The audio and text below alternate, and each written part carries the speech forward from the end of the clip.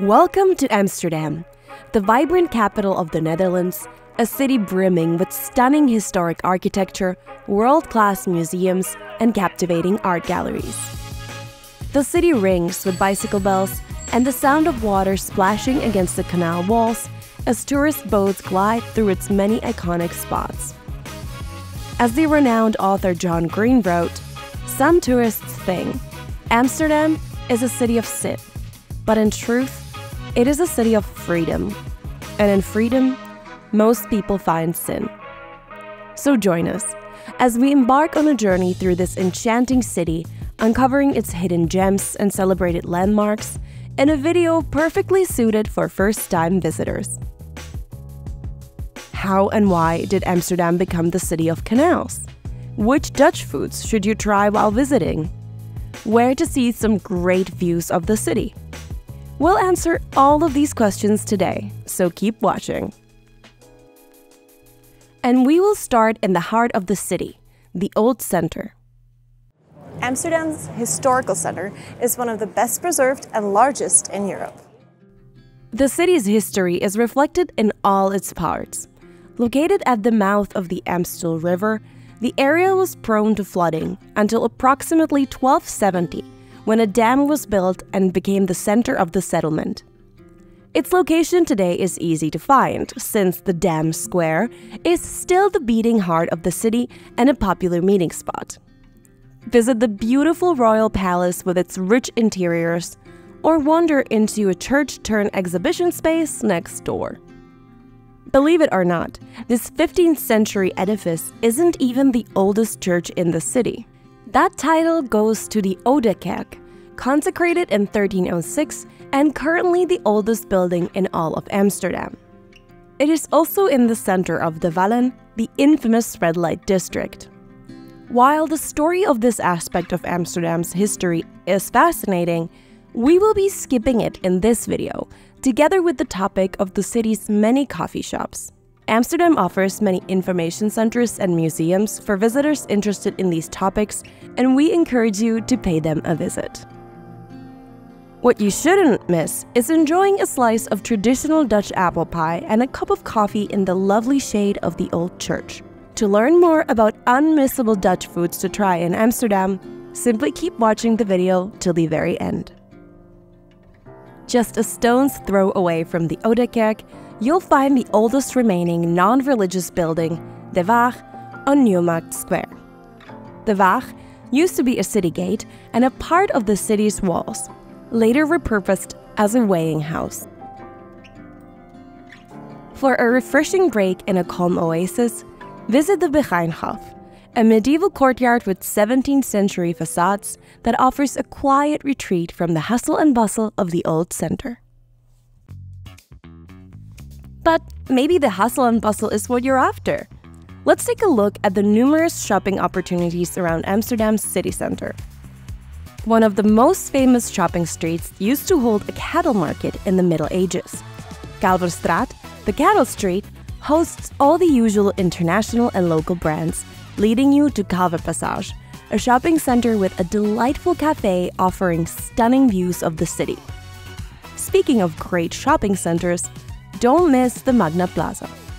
This former post office building located just behind the Royal Palace boasts a magnificent neo-Gothic and neo-Renaissance architecture that earned it a spot on the list of the top 100 Dutch heritage sites. Yet, the most unique and world-famous shopping opportunity in Amsterdam does not even need a building to function. Make your way to the world's only floating flower market, the Bloemenmarkt, and browse through fresh flowers, seeds, and bulbs. As you can see, Amsterdam is no stranger to street and canal markets.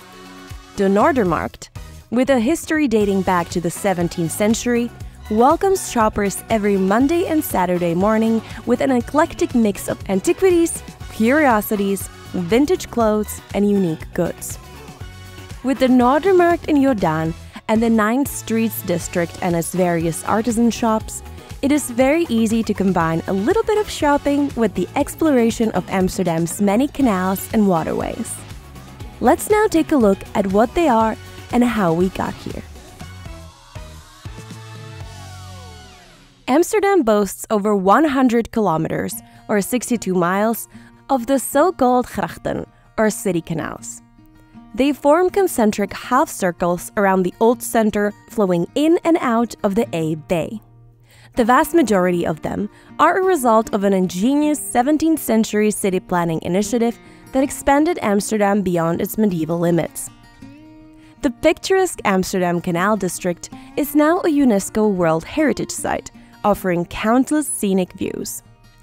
Do not miss the opportunity to experience the canals from aboard one of the city's many canal cruises. Admire the characteristic canal houses and their crooked architecture. Notice the cranes on the house's gables used to hoist valuable goods to the upper floors, and take in the intricate design of these narrow structures that often doubled as living quarters, warehouses, and places of business. To find out more about the canal houses, we highly recommend visiting the Grachten Museum and its unique multimedia exhibition focusing on the history of Amsterdam and its canals, all in a 17th century canal house with classical period rooms. What you will also notice a lot on the canals is yet another unique way of living with over 2,000 units in Amsterdam alone: the houseboats. To visit one and learn more about what this lifestyle entails, visit the Houseboat Museum, which aims to answer many of the most asked questions about life aboard these floating homes. By now, we have mentioned at least 2 fascinating museums, bringing to the front the fact that Amsterdam is also full of interesting galleries and world-famous museums, just like this one behind me. The expansive Rijksmuseum displays a collection of over 8,000 pieces of art and history in a magnificent 1885 building that earned its way onto the previously mentioned list of top 100 Dutch heritage sites. Here, you can marvel at historical artifacts and artistic masterpieces, including many works of Dutch masters like Vermeer or Rembrandt. For more modern art, visit the Stedelijk Museum, also located on Amsterdam's Museum Square. Get lost in the works of 20th and 21st century greats and delight in paintings, sculptures, and even pieces of furniture. Another gem on the Museum Square is dedicated to a Dutch local and arguably the most famous painter in the history of Western art, Vincent van Gogh. Awe at the beauty of his work in a museum housing the world's largest collection of the artist's paintings. The third most visited museum in the Netherlands is the Anne Frank House, located in the same building in which the young writer hid during the Nazi occupation. For maritime enthusiasts, the National Maritime Museum is a must-see, easily recognizable by a large replica of the cargo ship Amsterdam moored by its walls. To get a better look at the vessel, climb onto the rooftop of the nearby Nemo Science Museum. Whether or not you decide to visit the inside, Nemo's roof is a fantastic free spot for photogenic views of Amsterdam. And while we're on the topic of views, let's briefly mention a worthy entry on Amsterdam's best views list: the Adam Lookout.